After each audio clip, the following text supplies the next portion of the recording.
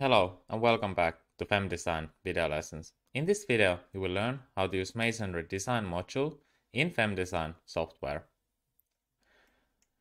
We can start by checking out what I have in my model. In my model, I have a basic one wall with six different masonry walls. You can model masonry walls with plane file function here.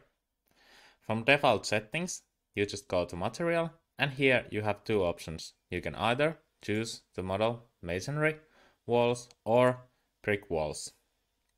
In my example, I have masonry walls. I have already calculated my model, so let's get back to masonry design tab here. In masonry tab, you can start by checking out the masonry configuration tab here, and here we have default stripe width. As you can see in the model, my walls are divided to these stripes, which are by default setting 1 meter, but from here you can modify it.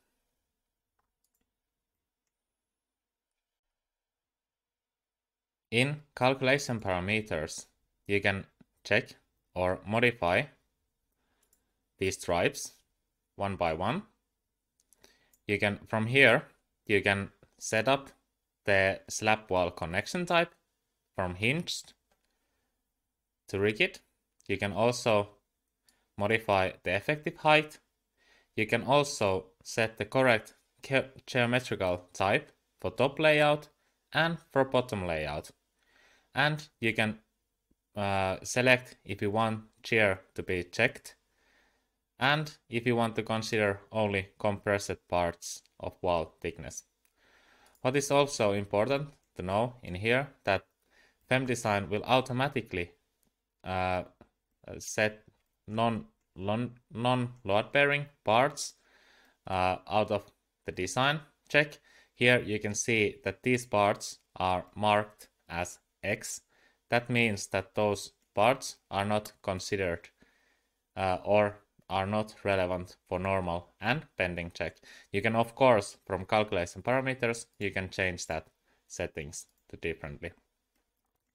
But for now, we can just simply go here with the check tool and check all the walls by once. And let's just go to utilization here.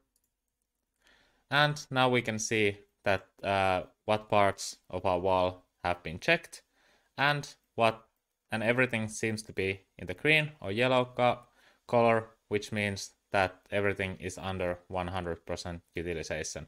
Of course, once again, you can use detailed results to check in a better way these calculations. And here you can see the stripes that our wall have been splitted to.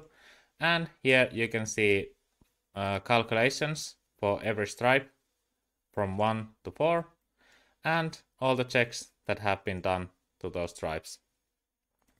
And here you can see the summary of those design checks.